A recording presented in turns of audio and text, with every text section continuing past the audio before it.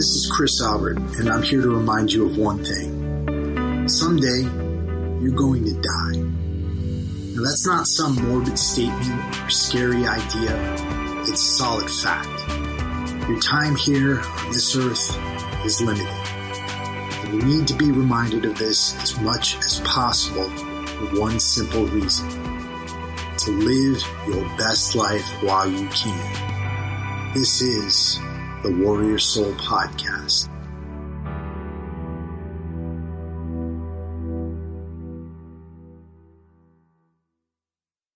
What is going on, everybody? Welcome to this edition of the Warrior Soul Podcast. My name is Chris Albert, and we've got an amazing interview for you today with an awesome trainer, one of the best trainers in the world according to Men's Health, Mr. Bobby Maximus.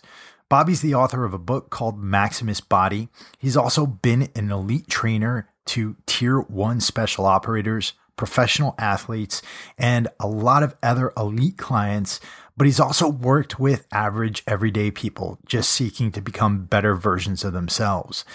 Bobby's style of training is very hard. And if you follow him over on Instagram, you see him deadlifting hundreds and hundreds of pounds, like upwards of 600, 700 pounds.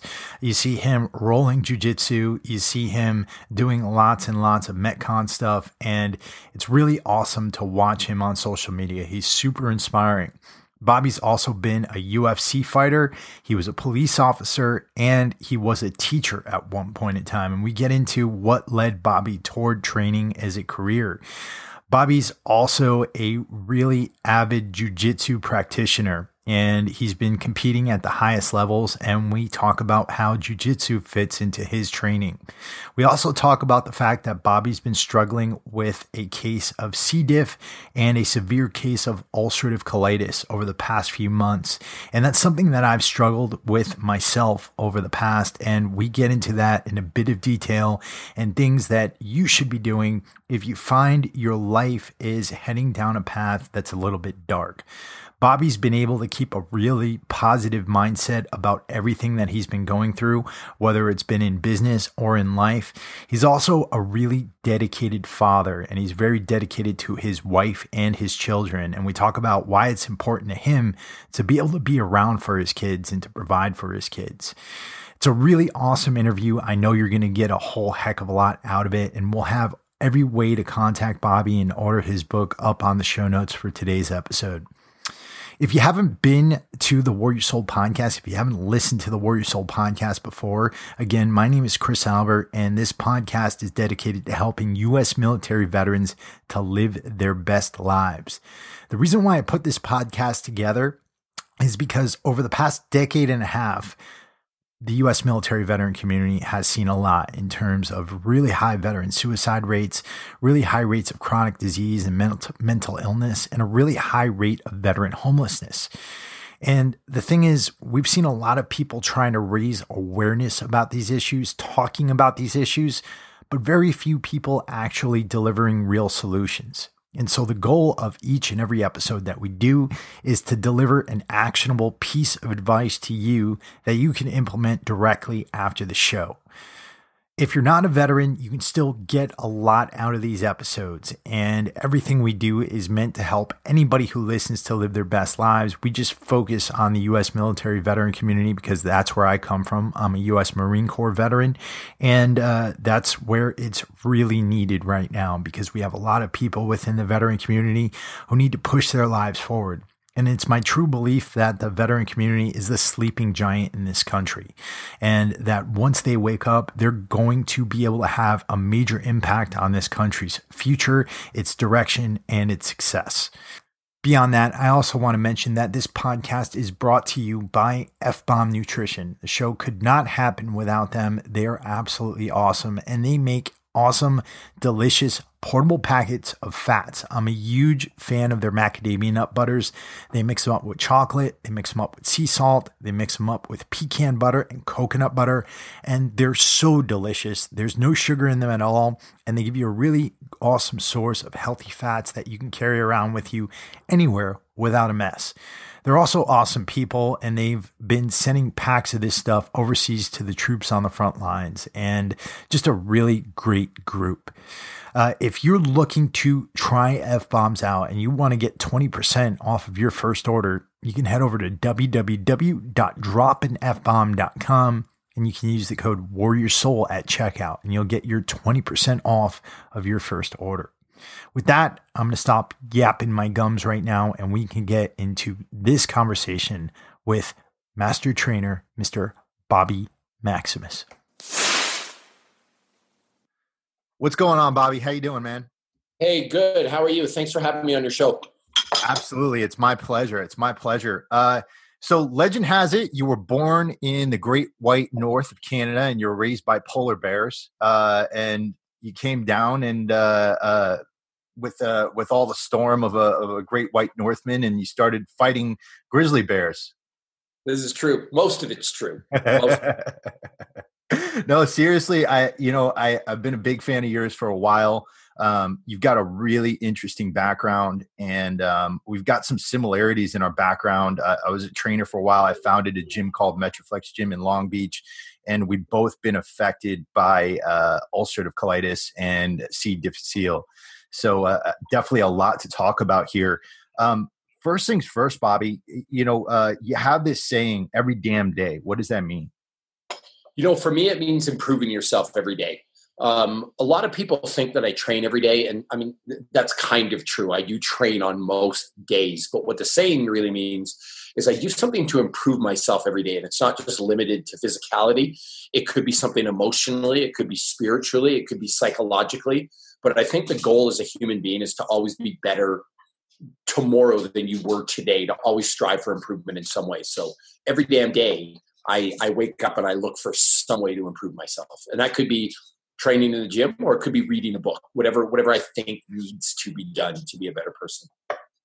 And yeah, so I definitely agree with you there. I think that, we've all got to be doing something. When you're not in the gym, you said you're reading books, you're doing other things to try to improve yourself. What type of stuff are you looking to read? What type of stuff do you focus on? A lot of time right now, actually, a lot of people don't know about this. I had an English degree in university, so I read a lot of books. I did a course in Shakespeare and drama, did a course in romantic literature, Renaissance literature. I've basically read if there's that list of 100 classic novels that everyone should read at some point in their life, I've read them all. So I tend to stay away from stuff like that right now because I've read so much of it. A lot of the stuff I read right now is actually not book based, but most of it's on the internet and most of it's learning. And a lot of it right now has been centered on bettering my business, being better at Instagram, being better at digital marketing, because that's a big part of my platform. And if I want to help as many people as possible, I've got to learn that stuff because frankly, I can't afford to hire somebody for it. Yeah, there's so much stuff out there that you can do. And for those of you at home, Bobby's got little Maximus right there with him. That's who you hear in the background. Bobby's also a dad, and like I said, he's got a really interesting background. You've been a teacher, you've been a police officer, you're a martial artist, and you've been in the UFC, right? Yeah, that's correct. I mean, I've done a lot of stuff. I always tell people with training, I'm overeducated and underqualified for my job. I've got 3 university degrees, Bachelor of Arts in Psychology, a Bachelor of Arts in English, a Bachelor of Education. From there, I taught a little bit, went on to be a police officer, fought in the UFC, and then got into the training industry because it's somewhere along the line I learned that one of the main tools to make people better is using their body. That through hard work in the gym, through transforming your body, you can change your mind. And it's a very powerful way to change somebody from the inside out, to really re-hardwire, if you will, their psychology. And so that's why I ended up in training. And along the way, I mean, frankly, it's allowed me to do a bunch of things too. When you mentioned having my son, I consider it such a privilege, or privilege is the wrong word. Really, I'm grateful and I'm fortunate to be able to spend time in the day with my kid. And it's funny because my kids have been to military seminars with me. They've been to public seminars with me. I do podcasts with them around. I mean, I'm a very involved dad. And as a police officer, pushing a scout car around for 12 to 14 hours a day, I'd never see them. And so I'm very, very grateful being on the other side of the fence to have this time with them. That's so important, gratitude in every type of situation, because, no matter what you've got going on for you, you need to find some sort of gratitude for what you're doing right now and what you've got in your life. And I know a lot of entrepreneurs, they're home-based entrepreneurs, and they complain about having their kids around. They complain about having the little guys around. And I think that perspective is so much better than just complaining and thinking of it as a limitation. Yeah, and I think people complain to complain sometimes. Nothing's ever good enough for people. Everyone's got an issue with something, but part of that is we also conform to society's expectations. And I think part of it's being upfront with what you want and what your demands are, and being true to yourself. And to give you an example of that, a friend of mine, actually, it was really interesting on her Instagram. Her name is Melissa Hartwig, was talking about drinking and how you should address if someone wants you to drink and you don't want to drink. And her point was to just say, no, thank you, I don't drink, and end it at that. Too many people make excuses like, oh, I'm driving. I have to work out tomorrow. And what you're doing is you're weakening your argument in a way, because you're making an excuse when you're not doing anything wrong. And so to relate that to being a dad in the day, there's absolutely nothing wrong with me taking my kid to work. Right. And if somebody has a problem with that, don't hire me. Like, right. I'm very upfront about it, that I'm an involved dad. It's very important to me to spend time with my kids and my wife. And I want to, one of my main goals on this earth is to raise a better generation of human. So if you can't understand that, the problem's not me, the problem's you. And I'm very forceful with that. I find that people start to listen to other people. Like someone would say to you, how can you work at home with your kids? And you start to let that get inside your head. You start to take on other people's expectations. I know what's right. I know what I want to do, and I stick to it. That's a big thing as far as separating what gets put in your head by other people versus what you really want and what your thoughts are. Do you include like a meditation practice or a journaling practice or anything like that to kind of sort that stuff out? I do, but in a weird way. So it's funny when people think meditation, and this is me, I'm a hard-headed kid from Canada, Northern Canada, where it's very, very blue collar, and you're not necessarily tolerant to these, I'm going to call it weird things, but like acupuncture, meditation, breathing exercises, things like that. But along the way, I learned how important it was. And working with my sports psychologist, I learned that the 10 words that will damage you the most are what will other people say and what will other people think. And that stuff can really affect you in a negative way.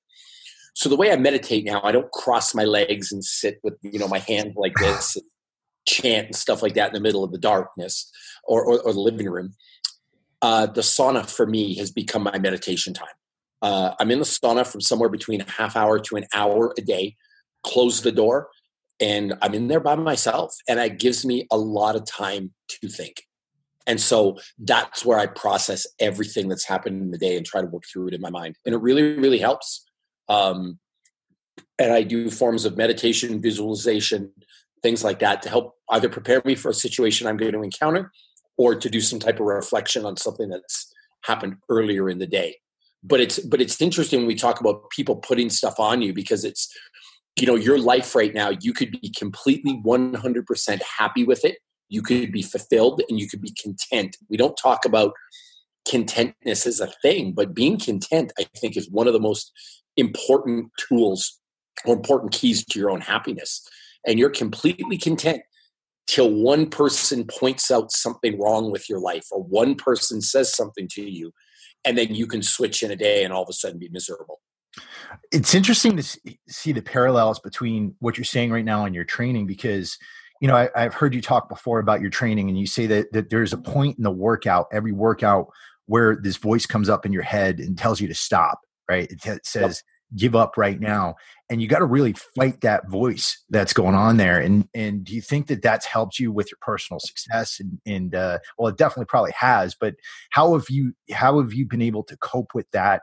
And how have you taught others to be able to cope with that voice telling them to give up there? The big thing with that is I think facing those situations in the gym help you face them in life because the tools are the same. Overcoming a challenge that you don't think you can overcome, if you do that, you learn some sort of skill that transfers over to every other area of your life. But the big thing is, and I've been talking about this a lot lately, it's controlling the narrative in your head. Things are only as hard as you want to make them. And to give you an example of that, you can come to my garage and we can work out, and you can choose to feel like you're going to die, to feel like you're suffering, to talk about how hard it was in this crucible you went through. Or you can look at it the other way, and you're pretty damn lucky that you could afford a flight to Salt Lake City, stay in a nice hotel, come and train with it. If I pump my tires a little bit, one of the best trainers in the world in a nice facility. Please tell me how that's suffering or that's really hard. There's a ton of people in this world that would kill for that opportunity. So how you want to choose to look at that situation, that's completely 100% up to you. And those are the type of lessons I want people to learn through training. Yeah, that's, I come from a bodybuilding training background, and I used to coach a lot of professional bodybuilders. And, you go through Instagram, especially in that realm of fitness, and you see people talking about going to war with the weights and going to war with the gym and all these things like that. And it's like, you're lifting inanimate objects in an air-conditioned facility. You're not really going to war. You're not really suffering. It's a great pleasure to be able to do what you're doing and have the time to do it. So be grateful for that. Well, it's funny too. One of the terms that I have a love-hate relationship with, and I'll start this off by saying sometimes I use this term and that makes me angry that I use it. But when people are like, rise and grind, wake up, and if it's such a grind, why are you doing it? Because it's a choice. Like, shut up and get to work. And it's funny because you mentioned Metroflex. Yeah. It's funny, like, I'm sure there were days that you were there that you wanted to burn the place to the ground, that you didn't want to be there anymore, that you were miserable. You're damn right about that. but it's funny because from my perspective, Metroflex is one of those world famous gyms that a lot of people want to make a pilgrimage to, that they kill to be able to go there. And it's funny because you're sitting there complaining about it, but there's a whole lineup of people that would die to be in your spot. Right. And that's something I realized because, you get up, you're a gym owner, you get up every morning at 4 a.m., you get the place open. You want to make sure the place is clean and organized for everybody to come in there. But like sometimes, I would have these days where I'd look at people coming in and not appreciating the equipment, not appreciating the place, and I'd get down on myself. But then I'd look around and I'd look at the paintings, I'd look at the history, I'd look at everything that was going on around there. And I would, I'd be so appreciative of what happened there. And you really have to put yourself in that position. I can tell you years later, now that I've moved away and moved on to other things, I long for those days when I was in there at 4 a.m. and was dealing with the cold and gripping a cup of coffee because it was my only source of warmth, and I miss that. Well, and that's the thing. It's what you make of it, right? And so don't complain. And that's the kind of stuff that I try to hammer through to people in the gym using physical exercise as a tool. And those are the kind of lessons that I want people to learn through training, through meditation, as you mentioned. Because I think too many people go through this life unhappy and honestly, flat out just fucking ungrateful for what they have. Right. And it's like walking around with blinders on because you can't ever fully appreciate what you've got going on, and you can't be present in your life. And I think that's what's important. You got to be present for what's going on. That's exactly it. If I look at my day, I can paint it to you two ways. I had to do a podcast. I had to train people at Blender Bottle. I had to work out. There's another big part of me that's like, shut your mouth, dude. First of all, you're lucky that somebody cares enough about what you do to be on a podcast. So be humble and grateful. Number two, you're lucky you have a job because there's a lot of people that don't. And number three, part of your job is working out. Are you fucking kidding me? Cry me a river. Like, would you rather be in a cubicle all day? So let me get this right. You figured out a way to turn a hobby into a job and you're complaining about it. Yeah. That's like the kind of attitude that I've developed towards this stuff. Well, that's amazing. And I think the more you translate that over to your followers and the people who you train, I think that the more you're going to be changing the world. What is your daily schedule like? What is it from wake up to till you go to bed? There's kind of two parts to my week. There's the weekdays and the weekend. On the weekdays, I actually train people at Blender Bottle. And for those of you guys that may not know or not realize, Blender Bottle is basically the shaker cup that every single worker outer in the world has ever had. I mean, God, how many of these have you owned? Millions of them. I've kind of partnered with them, and I train their employees in the morning. And so I wake up at about 5:30, get to Blender Bottle at about 6:30. It's quite a drive for me, but I love working with them. It's a great company, and it's a group of great people. Train them for a couple of hours. Then I go to my own gym, Maximus Gym. And that's actually a lot of time in the car in the morning. I have a half-hour drive to Blender Bottle in the morning, half-hour drive back to my gym, so an hour in the car. Then I train myself and my people. I have a group of people that I train in the morning, along with my head trainer at Maximus Gym, Will Pace, who's a great friend of mine and one of the best training partners I've had. We combine the sessions, so we always train with our people and lead by example. That's something that's super important to us at Maximus Gym. Get done that around 11, go to jiu-jitsu till 12:30. Then I come home, and then I spend about 4 hours on the computer, but not really, because I spend a lot of time with my kid. So if he naps, it's like hardcore computer time. Mm-hmm. He doesn't nap. Like yesterday, I'm a 40-year-old child. I get distracted by He-Man and the Masters of the Universe, Thundercats. Legend of Zelda we got into yesterday. It's an old school video game, but they made a cartoon at one point, and I had bought it, and we watch it. We built some Legos. Then I work out again, and then I spend some time with my family. That's awesome. That sounds like a great schedule. Yeah, like I said, I could complain about it a million ways, but like, why? I get to work from home. I get to train. I get to do these things. And yeah, there's things I don't like. I mean, nobody likes answering 50 emails a day. Nobody likes constantly addressing stuff on Instagram. Well, I guess some people like it. Nobody likes business development and planning. Like, I'm doing a certification seminar, and yesterday I planned the whole syllabus and everything like that. But I get a lot of work done, and I get to work from home. So it's pretty damn good. And then the rest of the week, Friday, Saturday, Sundays, I don't have to go to Blender Bottle. So those tend to be heavier computer days for me, where I can really knock out some work. And so you got like I said, you have an interesting path, from being a teacher to being a police officer, to being in the UFC, to now being a strength and conditioning coach. What turned you toward fitness? Was there a specific event, or was it somebody encouraging you to do it? What, because a lot of people would say, oh, he was a UFC fighter, so that's naturally why he would do it. But I don't see that. There's not a lot of UFC fighters who go into this field. So. And to tell you the truth, I never wanted to be a UFC fighter. Like, it was funny. I was bullied pretty heavily till I was 15 years old. And I've got to say that with a grain of salt, because I think every kid is bullied to a degree. Like, everyone's been called the name. Everyone's been picked on. And I think sometimes people play the bully card too hard and use it as a crutch or use it as an excuse. But I remember days on the bus, I'd get punched in the face. Kids would draw on my face with marker. I get wedgied a lot. I'm like the king of receiving wedgies, I guess. And when I was 15, these kids beat me up and broke my collarbone. And I never wanted that to happen again, so I started wrestling. I sucked my first year. I didn't win a match. I was terrible. I was very ill-suited for the sport. My second year, I won one match out of about 40 I probably had. Maybe it was 30, maybe it was 50, but we'd have these meets every week where you get 3-4 matches. And I only won one match that year. And then I found the weight room. And I was the person that got pinned literally under a 45-pound barbell.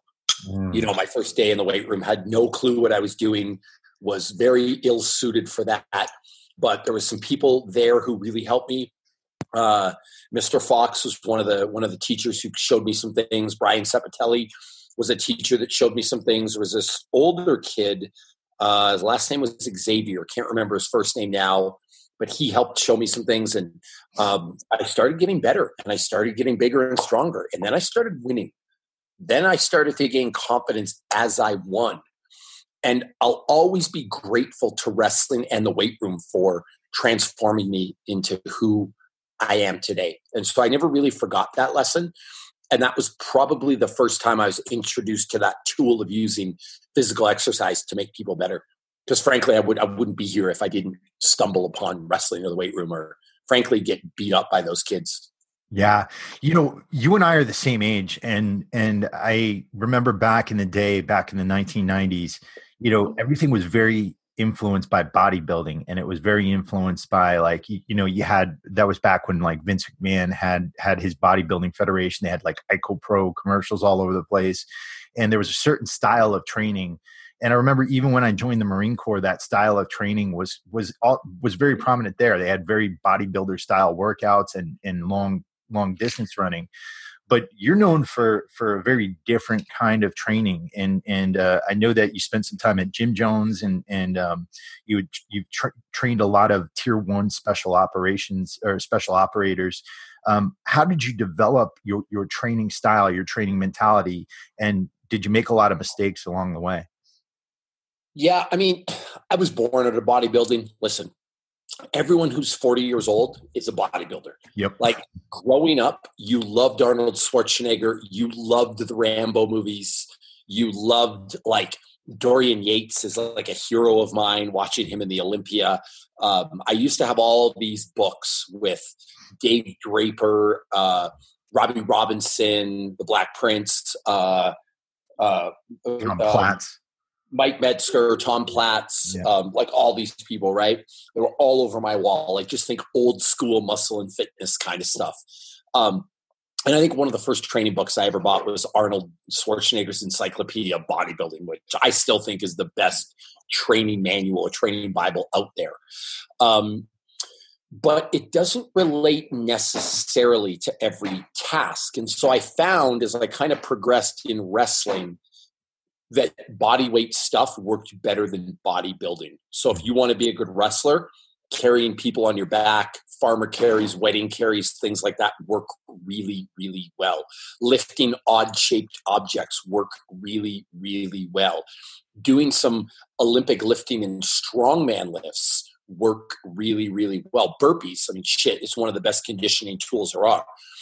And so as I got into wrestling and then ultimate fighting, I learned that there's this whole other world out there besides bodybuilding. Mm-hmm. A lot of the stuff I learned there, I brought to Jim Jones. That was a gym I ran for 9-10 years. I was brought there to turn it into, what it ended up being. And so a lot of those experiences I had through wrestling and fighting, I brought and formed a huge basis of the training there. But one of the things that's interesting, I've worked with probably every tier 1 asset in the United States military. And there's actually, and you'll remember this because you're old enough, there's a sharp divide in training.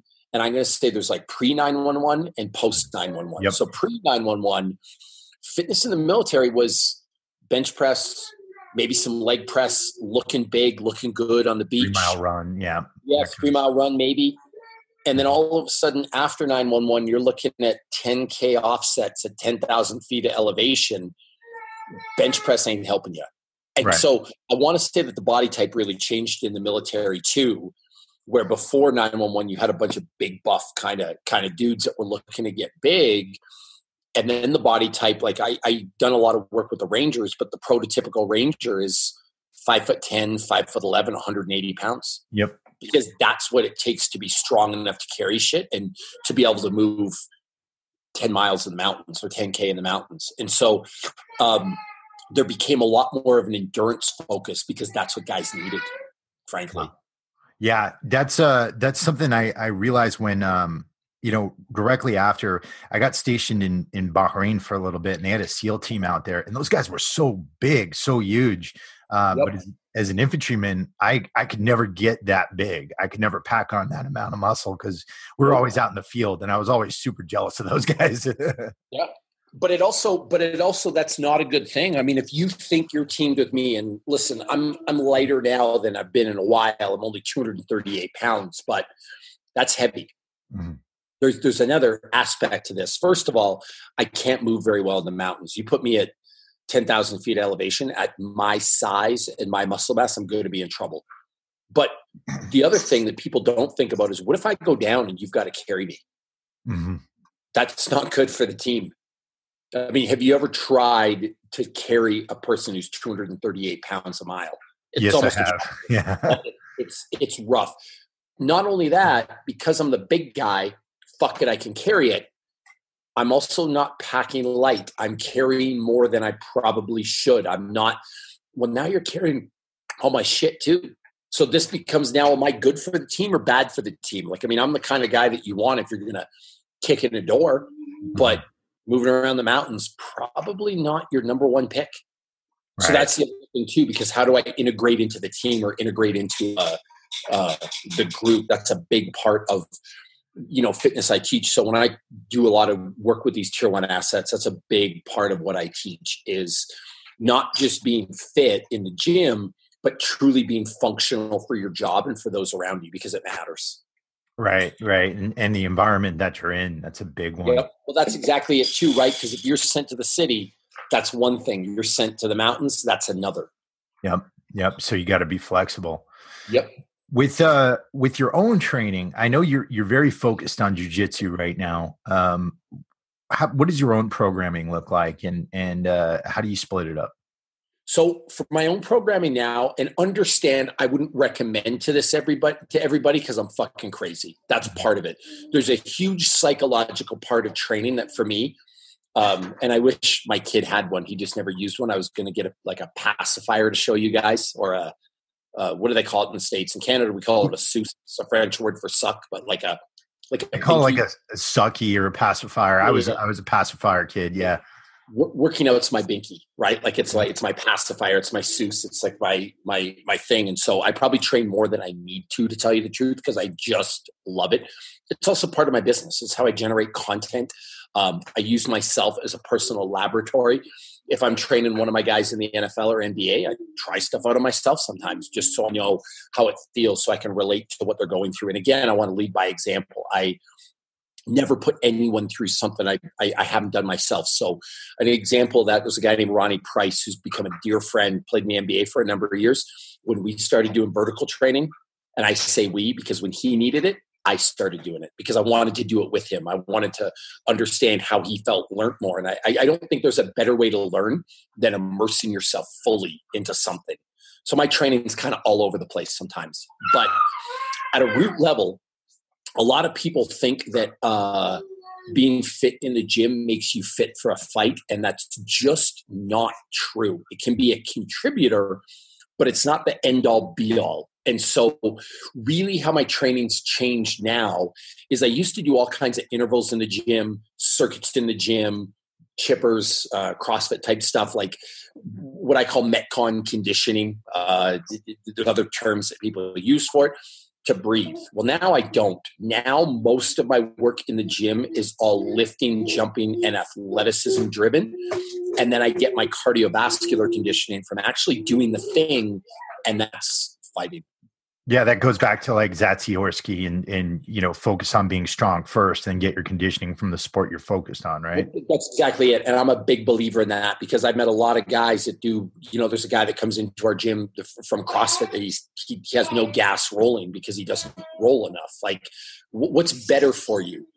Rowing 2,000 meters for time, and I love that test, or rolling for 7 minutes with a person. Well, obviously you've got to get good at jiu-jitsu specific conditioning. So my training right now, I train in the morning, like a kind of heavy lift. This morning I did some heavy deadlifts. I do jiu-jitsu at 11 every day. And then in the afternoon, I do accessory type work. So today I'll do some stuff, really big into the West Side Barbell stuff. They become good friends. So I'll do some marching on my athletic training platform.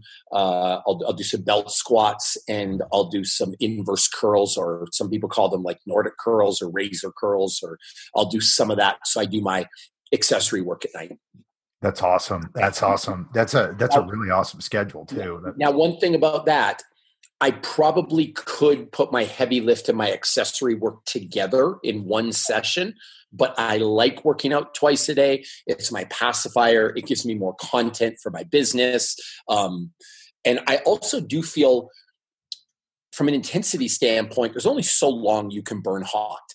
So by working out in the morning, then doing the second half of my workout at night, I hit both with a greater intensity versus trying to fit it into 2 hours. But if I had to, I could, if that makes sense. That's I definitely get that because I've been a trainer for a while now, and I understand that the content creation aspect of it. I also understand that splitting it up, a lot of times it makes you feel better. It makes you feel better and goes into the schedule a little bit better. Let me ask you get a double dose of those good chemicals too. Yep. Every time you work out, you get more testosterone, more human growth hormone. I get a double dose of that. But it's kind of like for the old school bodybuilders out there, it's kind of like rather than doing bis and tris all at once, it's like doing biceps in the morning, triceps at night. Right. And that's something I definitely get to, because as a home-based entrepreneur, like if I'm not moving around by noon, like I'm already getting antsy right now where I need to do something physical. If I wasn't training, I would be on some sort of drugs. I would be on methamphetamine or something like that. And I'm definitely addicted to those chemicals. And I think a lot of guys who work from home, if they're not doing some sort of healthy activity a couple of times a day, then they find themselves falling into a lot of different types of traps. Yep. And that's the other thing too. I'm glad you mentioned being a home-based entrepreneur, because for me, it's even a little different. It's like my workout at night. I mean, I got to work out in the morning to get moving. But like if I'm on the laptop or on the computer all day, I've got to move around at the end of the day, because it helps me feel a lot better. Right. Let me ask you this. You got into training, you were working with Jim Jones, and now you've got your own gym. Number one, what has social media taught you about marketing? Because you've taken awesome advantage over Instagram. You've used it really, really well. And two, what's changed since you started your own gym? What are the big things you're focused on right now? Okay, so with Instagram, it's actually interesting. I can tell you a couple of things I've learned and a couple of things that have that I've realized. First of all, Instagram's kind of a show. Like when you see Bobby Maximus on Instagram, you see me eat steak, you see me eat burgers, you see me be a dad, you see me work out with weights. And those are all things that are true. They're all things that are organic. There's nothing made up. It's who I am. But what people have to realize, it's not completely who I am.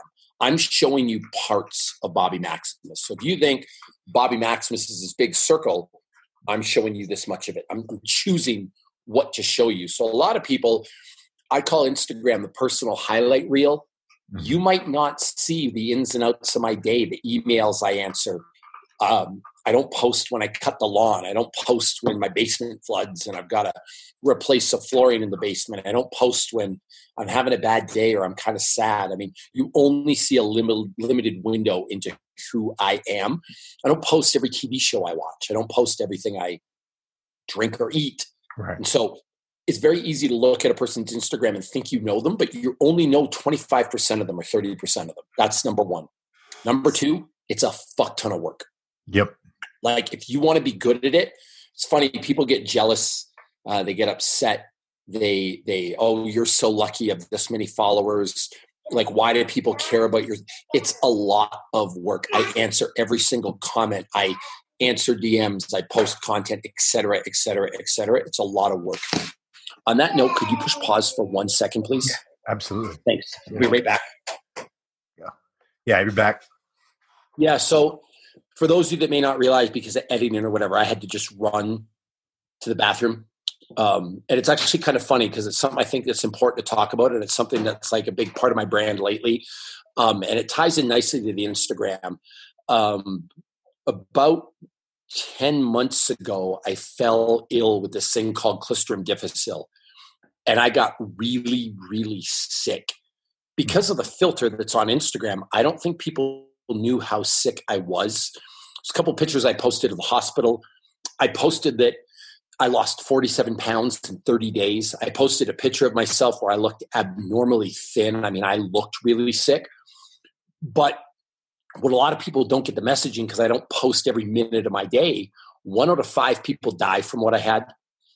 I was left after that with a severe form of ulcerative colitis. There was a bunch of times they wanted to take my colon out. I told them no.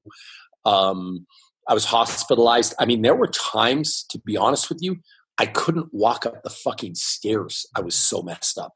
And that's the stuff you don't see on Instagram all the time, because it's not like I make it halfway up the stairs and have to sit down and collect myself before walking up the last 5 stairs.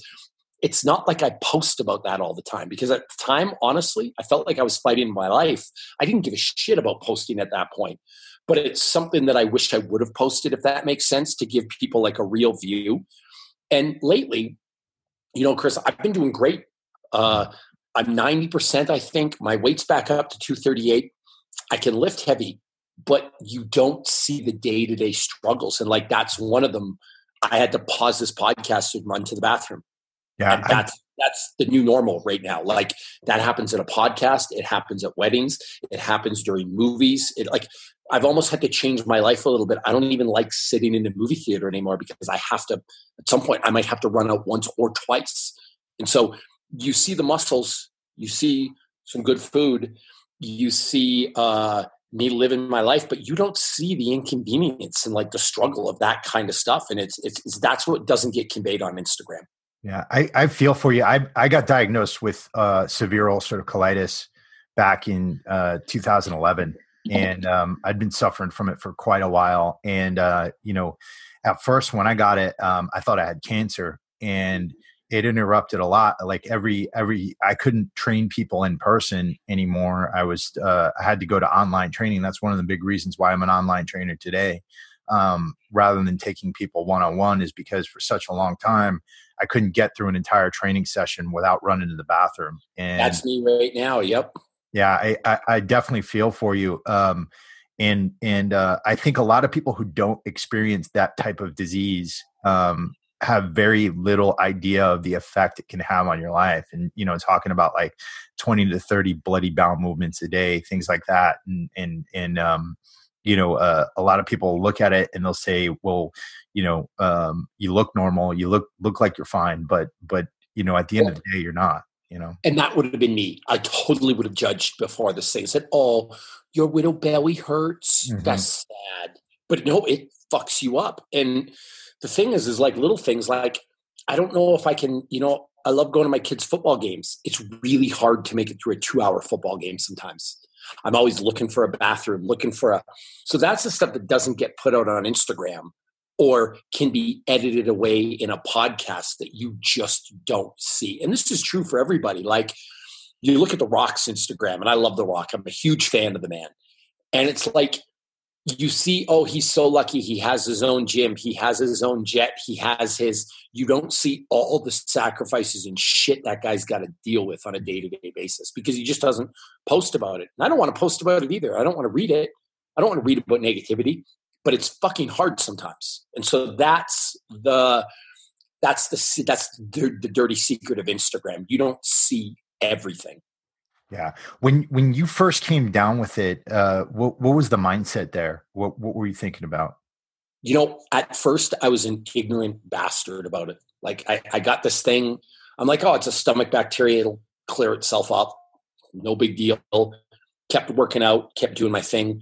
Then I went to CT Fletcher's, which is actually close to Metroflex. And I went to his event, Iron Wars. I used to be his nutrition coach back in the day.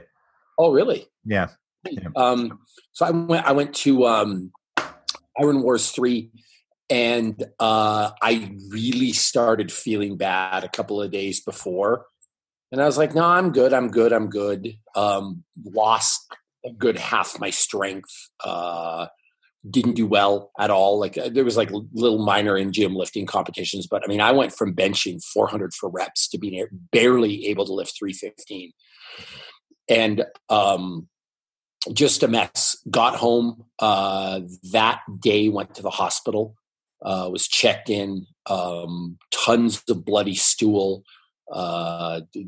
diarrhea, massive gut pain, and understand that I'm not one to ever go to the hospital. Like, I've done a lot of stupid stuff in my life, but I just don't go to the hospital. And then all of a sudden, now these doctors are telling me this thing that I thought was a bacteria, how serious it is, and how I might have toxic megacolon. And I'm like, what the fuck's that? Like, that sounds serious. And they're like, well, we might have to remove it. And I was in all these tests and blah, blah, blah, blah, blah. And that's when I hit rock bottom. And that's when I lost 47 pounds in 30 days. And then I started realizing, like, wow, I'm kind of in a fight for my life here a little bit. Like, this is bad. Plus, on top of that, lucky me, I don't get colds. I don't get the flu, but I've had MRSA twice. I've had staph. Like, basically, if there's a super bug, I'll fucking get it. You put me in a room full of people with the flu, I'll be fine. You put me in a room with Ebola, I'm the only one that will get it, kind of deal. Yeah. But I got an antibiotic resistant strain of C. diff too, so they couldn't treat it. So eventually I had to go for a fecal matter transplant to help clear it up. But yeah, I was a disaster. And then I just realized, like, I might never be the same. Like, I might not make it through this. If I make it through this, I might lose my colon, which is life-changing. Like, I might never fight again or do anything I love. And 3, I might never be able to train like I want to train. Like, I don't know what this means. So I was dealing with a lot of that stuff as well.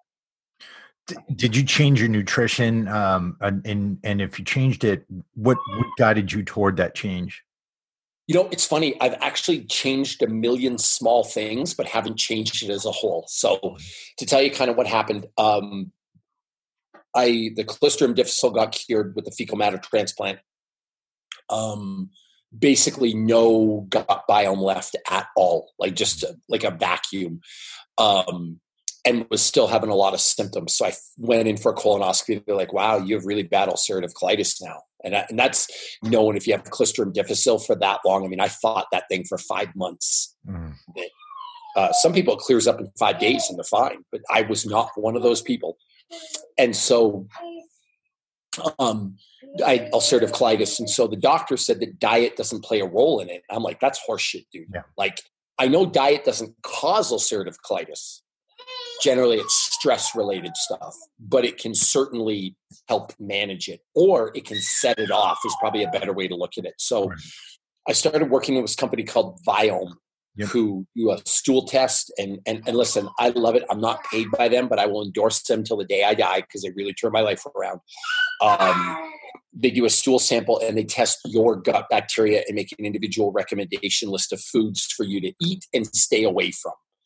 And I'm summarizing it here, by the way. But when I got the list of foods that I was to eat and stay away from, there were some things I was very happy with. I could have bone broth. I could have steak. I could have chicken. I could have turkey. Like, these are all things I love. But there's some stuff I had to stay away from too. Like, oddly enough, cashews. Like, whoever said cashews are unhealthy, they'd set me off. Broccoli would set me off. Blackberries set me off, according to their tests. So it's weird because, like, before I would eat blackberries, now I have blueberries instead of blackberries because blueberries I'm supposed to eat. So I've changed a bunch of things, like almonds instead of cashews, arugula instead of spinach, carrots instead of tomatoes. But it's really not a whole scale life change because I'm still eating a lot of foods that I love. There's just foods I stay away from now and make slightly different choices, and making 10 slightly different choices through the day has really, really helped me. Again, I'm not perfect. Like, I had to run to the bathroom in this podcast. There's times I'm uncomfortable. There's times I have good days and bad days, but now I win a lot more than I lose, if you know what I mean. Like, there's some days I feel completely normal and good and sleep through the night. And then there's times where I've got gas and I've got to sleep in the basement by myself because my wife gets really upset with that. But, or there's times like where I'm a little uncomfortable, or there's times I won't leave the house. But those I might only have one day like that a month now versus being trapped in the house for 6 weeks straight. Yeah. And it's interesting because a lot of people, they'll come into a diet and they'll think, oh, this food is healthy or that food is healthy. But a lot of times if you're in a situation like this, there is no such thing as a healthy or unhealthy food. There's a food that works with your system, and then there's a food that doesn't. And well, that's exactly it, right? Absolutely. Absolutely. You know, I really applaud you for coming out like this. I mean, like a lot of people I had a really difficult time in working it into my own content when I was starting this. And then eventually it just got to the point where I was like, I don't give a fuck anymore. People got to know about it. Yep. I applaud you about this. Before we get off, because I know we got to wrap up soon, I just want to talk about your book, Maximus Body, your gym, and a couple of things you got going on there. First off, what made you write a book? I thought it was the best way to help the most amount of people. Like I really, and take this for what it's worth, man. My goal, yes, I want to make some money. Yes, I want to be rich. Yes, I want to be financially independent. You probably hear my little guy babbling in the background. He's a good little dude, but I don't want him to ever have to worry about anything. I don't want to have to put himself through school, and I want to give him opportunities I didn't have. And so there's that part of it. But the other big part of it is I really want to help people. And how do you help people? Like, how do you reach the biggest audience? And a book was an opportunity to do that, so to reach a bunch of people. And it's crazy. I've got a ton of emails, a ton of DMs about how people's lives have been changed by the book, how they've become better dads. They've quit alcohol. They've become a better wife. They've stopped with their self-doubt. Like, there's so many people that have been helped by this thing. It's been amazing. That's awesome. And when you said you're a gym owner now, you started Maximus Gym. How long has that been going on? Since January. I left Jim Jones in November. Took a month to kind of figure out what I wanted to do, where I wanted my brand to go, all that kind of stuff. And the gym started up in January. And you asked a question earlier. I mean, what's different? What's changed? The truth is, now I can do what I really want. Like, I have the culture I want to build is one of hard work, one of accountability, but also one of acceptance, because I really believe that everyone deserves a chance to be fit. That awesome. Everyone deserves a chance for this to change your life. And so I also want the culture I want is one that is not exclusive or not elite, if you will. I want to help as many people as possible, as long as they want to be helped. And before we wrap up here, because I think, you've gone through a whole lot here, a lot of the people who listen to this show, they're combat veterans, U.S. Army, U.S. Marine Corps. And a lot of them have been going through hard times themselves. And if you could sum up, what would you say to those people out there who are going through these difficult times and they're dealing with something in their life right now that needs to be fixed? What would you say to them? I'm gonna ask you a question first to help me answer this. Who are the greatest two Marines of all time? Chesty Puller and Jim Number Mattis. one. Yeah, Chesty Puller, number one. That's obvious. Number two is I consider Rob Jones, who's a very good friend of mine. I don't know if you know him. Been a guest on this podcast. Yes, absolutely. Yeah, great guy. Yep. Legs blown off at Afghanistan. Came to me, wanted to learn how to row. Wrote him a training program. He got a rowing coach. Ended up working with him, and he came third in the Paralympics. Mm-hmm. Calls me up one day. Hey, can you train me again? I'm moving to Salt Lake City with you. I want to ride my bike across the country. Cool. Ran 31 marathons in 31 days. Incredible guy. The biggest lesson I've learned from Rob is here's a guy that has every reason in the world to be angry, to have a chip on his shoulder, to give up, and he just loves his life. And he's got this slogan, life goes on. Like, mm-hmm. I'm not special. I'm not unique. I was doing my job, and this is who I am now. And it's incredible to me in the day of all these guys with PTSD. And, that's a real thing. And I think a lot of people really suffer from it. But I also think at the risk of taking some backlash, I think some people use that as a crutch too. Like, I think people don't do the self-work to get over it. And Rob did. And he lives an incredible life. And he's got quite a sense of humor too. And he lives one of the fullest lives of anybody I know. And so one of the things, like the piece of advice I give people, again, it's controlling that narrative. Like, what happens to you may not be a choice. How you deal with it and react to it is 100% a choice. And to give you like the kind of guy Rob is, he calls me up He goes, hey man, I was reading you had C. diff. Like, that's pretty bad. And I go, yeah, Rob, like I'm not doing too well. You know me though, I'm okay. He goes, to tell you the truth, he's like, I had that. He's like, if I could have the choice between C. diff and getting my legs blown off, he goes, I'd blow my legs off any day of the week. And I'm like, fuck you, Rob. Like, that's, and he's laughing. He does a stand-up comedy routine on stuff. He told me once that I didn't know what to say. We were talking about the military. I'm like, well, what was your specific job? And he goes, well, my job was to locate IEDs and landmines. And I go, oh, yeah. He goes, and guess what? I'm really fucking good at it. And I'm like, what am I supposed to say to that? Like, okay, Rob, you're cool. You stepped on a landmine. You're really good at your job. You found it. I get it. Haha, good work. But he's just got such a good spirit about him, and he's funny, and he can make light of really a horrible situation. And so I've learned so much from him just in terms of, and I admire him just in terms of like, he just like zero fucks given. That's Do you know what I mean? Yeah. Like just, and he's happy.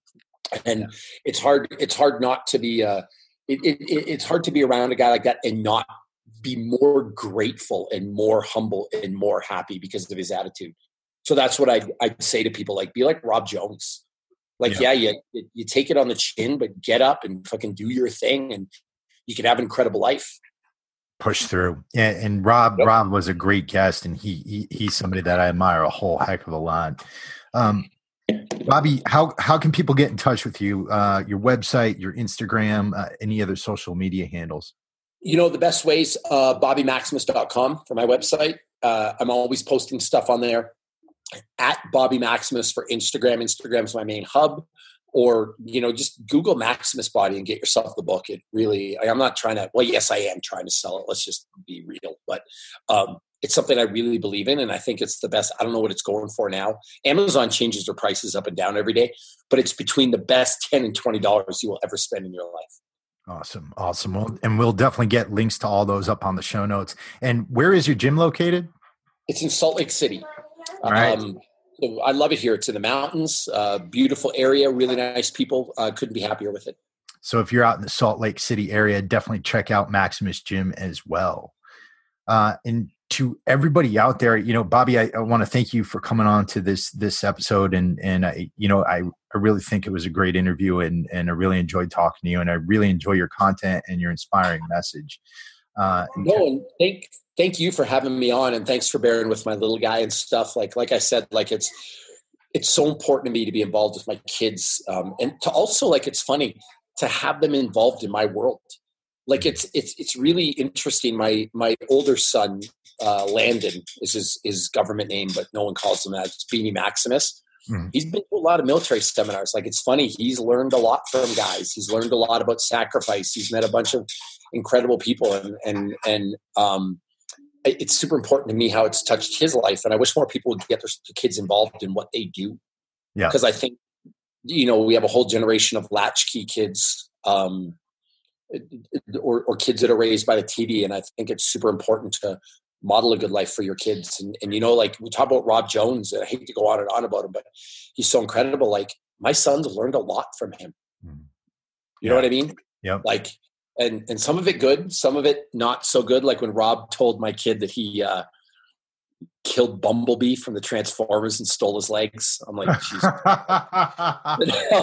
Now my son believed that. And I'm like, all right, dude. So he's learned some not so good stuff. But that's another example how Rob Jones is just, he's one of the funniest people I've met, you know? That's a Marine for you. That's a Marine. Yep. Absolutely. Yeah. And I saw your son flossing. He's one of the best flossers in the world, dancing up on the. He can go, man. And you know what? He loves that he dances. He helps other people. I got to tell you a funny story about him. I pick him up for school for lunch. I hadn't seen him in a week. I was doing some work with Sixth Group in Florida. So I was down working with some special forces people from the Air Force, and actually a couple ex-Marines in there too. But working with them, didn't see him for 9 or 10 days. So I came back and got him from school at lunch, and he comes out, he's red-faced, he's sweating. Like, dude, what's going on? He goes, I just ran a mile. And I'm like, why are your clothes wet? He goes, well, I didn't change to my gym clothes. I go, why not? He goes, well, He goes, I can get a good enough time running in this. And he was in a cardigan, a tie, didn't even unbutton his thing, and dress shoes. And I'm like, what do you run it in? He goes, 7:12. And I go, is that as fast as you can go? He goes, no, Dad, I think I can go sub-6, but as long as I'm top 5 in the class, teacher doesn't care. Like, okay, that's all right. And then I started thinking, I don't know if I could beat this kid in a foot race right now. Which was funny. But the fact that he's so into fitness and he wants to help other people, and it's great, you know. That's awesome. That's awesome. Well, again, Bobby, thank you so much, man. You're an inspiration, both as a trainer and as a father. And to everybody out there listening right now, you know, pay attention to what Bobby said here. Be grateful for the life you have. Aim for bigger things, but above all, you know, live your best life while you can. I mean, that's for sure the essence of everything. So thanks again, Bobby. Hey, thank you. All right, guys, I just want to say thank you for listening to this episode with Mr. Bobby Maximus. I thought it was an absolutely outstanding interview, and I'm looking forward to having Bobby back on the show at some point in the future. Just a couple of notes here. A few things that you can get from this interview. Number one, gratitude. No matter where you are at in life, no matter what you're doing, you always have something to be grateful for. So like Bobby said, it really depends on how you're looking at your situations. You could either look at it like, oh God, I have to do this right now, or oh God, I have to go to work right now. Or you could look at it as, I have the privilege of doing this right now. I have the privilege of going to work and earning money in a time and place where a lot of people don't have jobs. So really try to frame things in a positive mindset. And if I were to say anything about this interview as to what to get from Bobby, in addition to the amazing training and nutrition advice that he has, it's this particular piece of mental strength that you can use to really improve your life and 10x everything you're doing. Again, we're going to have all the different ways to get in contact with Bobby, including ways of getting access to his book, Maximus Body, up on the show notes for this episode. And I just want to encourage you guys, if you got something from this episode, if you felt like it was worth listening to, please write us a review up on iTunes. It really helps to spread word about the show.